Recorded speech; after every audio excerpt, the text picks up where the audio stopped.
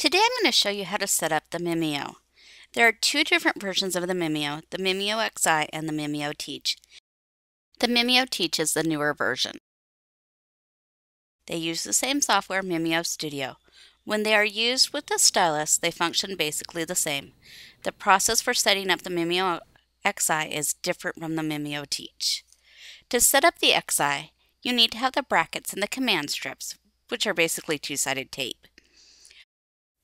The reason you would use the command strips rather than tape is the command strips peel off the surfaces easier and they don't leave any residue. With the XI, you can place it on the top, bottom, left, or right side of the board. When you have decided where you want your XI located, then check to make sure the power cord will reach the outlet. Then place the Mimio hub, which is what the Mimio uses to connect with the stylus and the computer, into the USB port on your computer. Before you can calibrate the Mimio XI, you need to put a AA battery into the stylus. And then after you attach your Mimio XI to the board using the brackets, then you need to calibrate.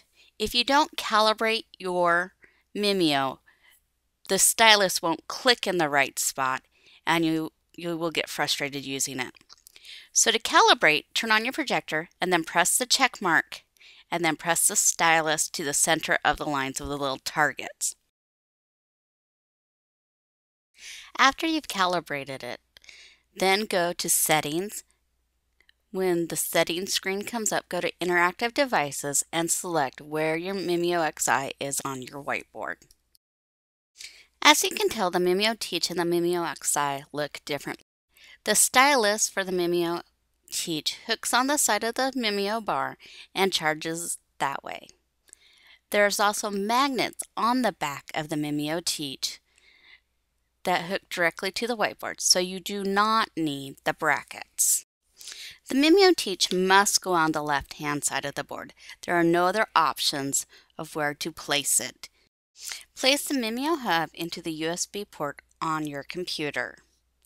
The Mimio hub is what allows the computer and the Mimio bar and the stylus to work together. Remember to calibrate your Mimio. You need to press your stylus into the middle of the targets that are on the board. It is important to calibrate your Mimio or the stylus will not click in the right areas.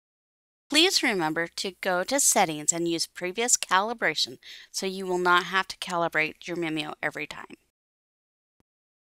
Just a reminder, if you move your Mimio, you will have to recalibrate. This concludes the lesson on Mimio. The Mimio is a great tool, and once it's set up, you can begin to discover how useful it can be.